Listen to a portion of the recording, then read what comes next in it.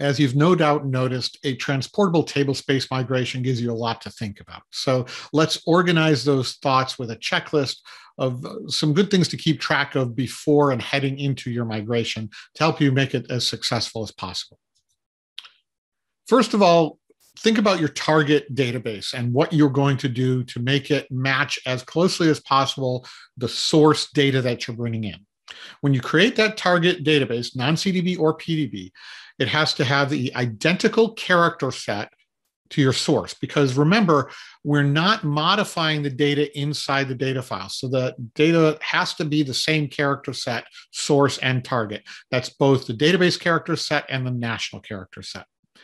The compatible setting on your new database has to be at or above the source database. You can't transport data that has, say, compatible 19C into a database that's compatible 12.1, because that compatible will govern whether some of those features in the data files will be understandable by the database. So we simply won't allow you to do the wrong thing there. The time zone should match source and target.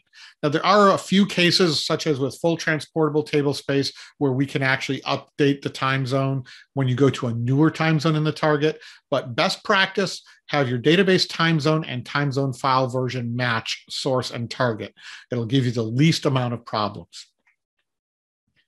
When you're performing your backup and recovery and dealing with incremental backups, it's best to have block change tracking enabled on the source database. The reason for that is simply performance. With block change tracking enabled, we will know exactly which blocks changed in that source database between the level 0 and the level 1 backup. So we don't have to scan the whole database to find changed blocks as of a specific SCM. It makes your increments go that much faster and reduces the downtime. When you're doing the conversion of incremental backups, or whether it's your level 0 backup or your level 1 backups, generally it makes sense to do that conversion on the target system, because your new target hardware is generally much faster than your old server. I mean, that's often why you're migrating in the first place, right? Use the Perl scripts where possible to do the conversion.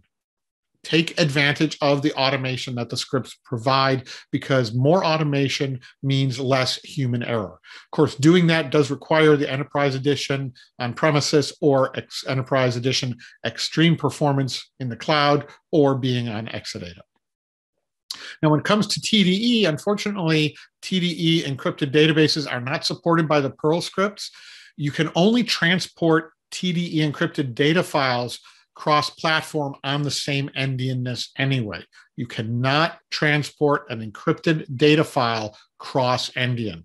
If you have encrypted data files, in that case, you're going to use regular data pump, which can handle that decryption and encryption of your data. The Perl scripts that we've mentioned are in this Moss note.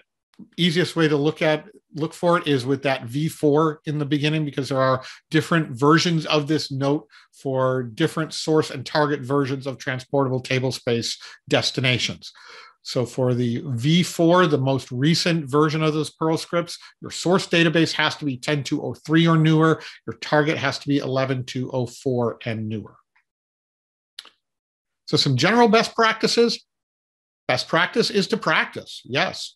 Practice, practice, practice. Don't make the first time you use this technique be your go live window when you have to hit that minimal downtime. Make sure you've tested it, that you know what you're doing. This is not just a drag and drop kind of operation. I think that's pretty clear from the videos you've seen, from the explanations from Daniel and so on. It can be a little complicated. So start with a small database, prove it works in test, and then ramp your size up to a production size database, maybe even with a workload generator, so that those incremental backups are meaningful. Automate as much as possible. If you can use those Perl scripts, do that. If there are other things that you can automate, such as your application shutdown startup, the disconnection of users and so on, do that as well. The more automation, the less opportunity for human error. Of course, save all of the logs and output from these operations. There are a lot of moving parts here, right? There's data pump, there's RMAN, you're doing incremental backups, you're doing roll forward recovery. You want to have all those logs so that you can look at what happened. And if there is an error, then it will be helpful in diagnosing it and getting support. And then have a cleanup procedure, whether you have that in case of a failure for rollback or to validate your target on the as end result, or to repeat the tests. You want to have a cleanup procedure so that you don't have to just re-image your entire system every time you want to go through this practice. And finally, do make sure that your source database is offline when you're complete in your go live environment. Because what you really don't want to have happen is go through all this work, have your minimal downtime migration, and then find out that some of your users are still using the old database. And now you've got a betwixt and between situation where some users are on the new and some are on the old. So take that old database offline.